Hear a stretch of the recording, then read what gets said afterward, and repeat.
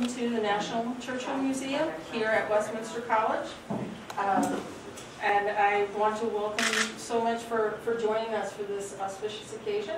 And I want to welcome Jim Hance, class of '66, as we celebrate the connection between Winston Churchill and Westminster College, and of course celebrate here in the Synods of Peace room at the National Churchill Museum.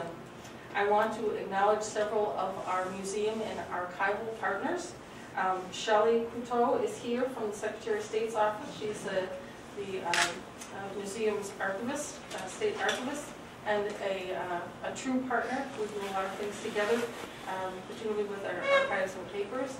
And Clay Bowski, who's here from the Truman Library, Presidential Library and Museum. Thank you so much for coming. I would also like to acknowledge Victor and Pamela Pasley. Yes. Yeah, I lost you. For coming. They very generously have supported the college in honor of Victor's mother, and made a donation to the Synods of Peace room. And of course, I would be remiss also if I did not introduce our two Churchill Fellows who are here. Suzanne Richardson, who's a Churchill Fellow on the Board of Governors and the Board of Trustees, and Bob Defer, who is a Churchill Fellow, and he chairs the Collections Committee for the museum, and is going to be the person who's going to be asking us all the time about this wonderful painting. So thank you so much for coming. I introduce Carolyn Carey, Dean of Faculty. Well, thank you all for being here. This is a very, very special day.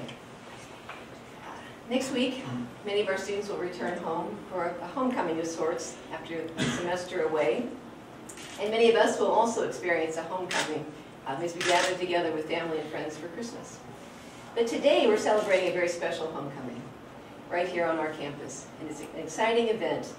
It's a rare occasion that such a special treasure as the one we celebrate today will return home after 68 years. Not to mention a treasure with such a rich history. When Sir Winston Churchill came to Westminster to develop his historic Iron Curtain Address on March 5th, 1946, because of his own passion for painting, he requested instead of an honorarium that he be given a painting of Thomas Hart Benton. President Harry Truman, who was introducing Churchill for the speech, was friends with Benton and arranged for a Benton painting to come to the college to present to Churchill. This 9 by 12-inch portrait of a Missouri farmer mending a white picket fence is entitled The New Fence. Over the years, the whereabouts of the painting became a mystery. We now know that at some point, Churchill gave the painting to a family member or friend, and it was sold at a London auction in the 1960s. The painting was purchased by Bernard Bloch, who in turn sold it to a private collector in New York. In 1989, Barnett Bank purchased the painting, which was acquired by Nations Bank in 1977, before becoming part of the Bank of America legacy. Fortunately for Westminster, the painting ended up in the office of our alumnus, Jim Hance. When Jim retired from the company, he purchased the painting and decided it should return to the campus where it originally was given to Churchill 68 years ago. So today, we have gathered to see the exciting event take place. Now, Dr. Jim Williams, who is our incoming executive director of the National Churchill Museum, really wanted to be here today. But in his absence, he sent in a few comments. He says, the Benton painting is such a wonderful gift to Westminster College. Since the uncovering of the little-known part of Churchill's visit to Westminster in my own research, that he specifically requested a Benton painting in lieu of payment for delivering his green lecture, I have been trying to track down that painting. I am thrilled that the mystery is at last solved, and that the painting is returning home to Fulton, where everyone can view it at our National Churchill Museum. So on behalf of all of us here at Westminster and the National Churchill Museum, I want to thank Jim, his wife Beverly, and the Bank of America for this remarkable gift. Before we unveil the painting, I do want to call our special guest forward, but to say first a few words about Jim Hance. Jim Hance is from Osterville, Massachusetts. He's a member of the Westminster class of 1966. While at Westminster, he was a member of the Skulls of Seven, a member of Delta Tau Delta chapter of the Sigma Chi fraternity as well. From 1988 to 2004, he was the Chief Financial Officer and Vice Chairman of the Bank of America Corporation. Today, he is General Partner, Operating Executive, and Director of the Carlyle Group, LP. In 1993, Jim was awarded Westminster's Alumni Achievement Award, and then he returned in 2001 to deliver our IBM lecture and was given an honorary degree by the college. We are so pleased to have him back on campus today and so very appreciative of his generosity.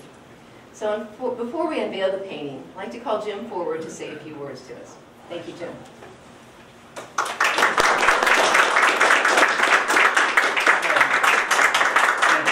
Thanks for your kind comments. I come about every 15 years, so don't notice that. But I'm delighted to be here today, and thank you all for coming. And with a great connection to the Churchill Memorial and Westminster College, I appreciate it very much. I didn't give Barney much notice. I literally just acquired this painting like 2 weeks ago. And I've been fooling around trying to get it. It was in my office for years, as Carolyn said. I love Thomas Hart Benton, and we bought, and you'll know this. We bought the Boatman's Bank in St. Louis in the mid-90s, and the Boatman's Bank had 3 huge Thomas Hart Benton murals that are probably bigger than this wall. They couldn't afford to insure them, so they didn't have them on display, right? And they had them in their bank vault, and we stumbled across them when we bought the Boatman's Bank, and we ended up giving them to the St. Louis Art Museum. So they're in the St. Louis Art Museum today, and you can go in and see them, but the colors and everything just sort of jump off the page of a Thomas Hart Benton painting. So when we bought the Barnett Bank in Jacksonville, I was going back and forth to Jacksonville quite a bit. And banks have great art collections, right? They spent, they used to make money, right, years ago, and so they used to buy a lot of art. And this one was sitting on one of the walls in one of the officers' offices down there. And I thought, wow, that's a Thomas Hart Benton painting. So I immediately snatched it, took it under my arm, and took it back to my office, right? And then I figured out the connection. I read the back of it and figured out there was a great connection. So I hung on to it all those years in my office. When I retired, I thought, well, I'll just sort of take it home. Right? Nobody's looked for it for all those years.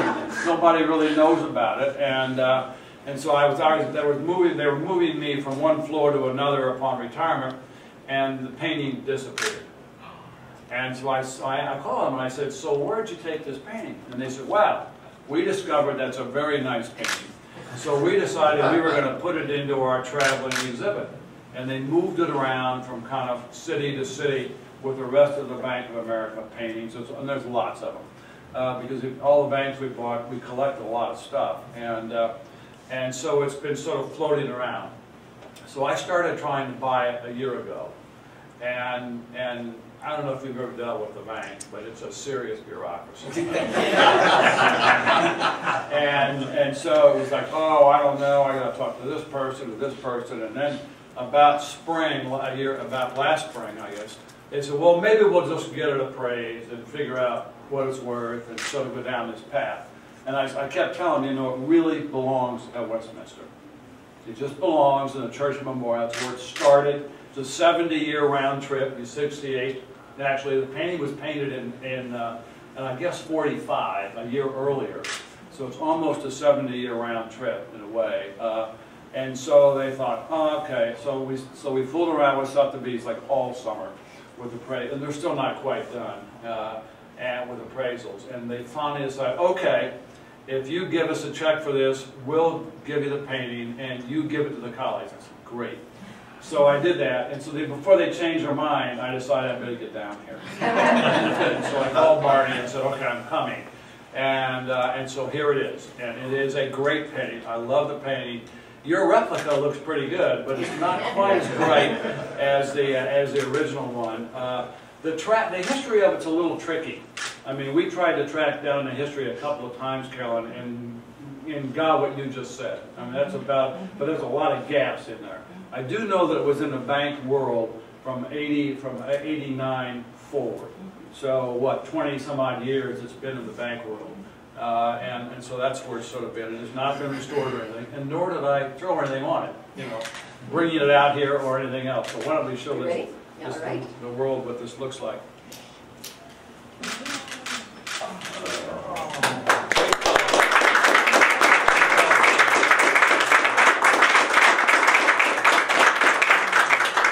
So it's now home, right? Exactly. But thank you very much. Thank Jim. you all for coming. And Jim, we have a gift for you. Oh, wow.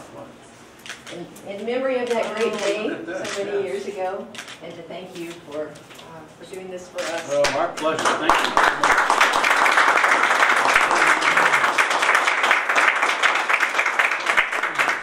You're welcome. You're welcome. Well, this does conclude the formal part of our program. We have a reception that follows down the hall. You'll know where you're going because it's where all the great Victorian Christmas items are on display. So let's head down the hall and you can spend some time getting to know Jim Hance. But on your way out, be sure to come up and admire the painting. And thank you so much and enjoy the day.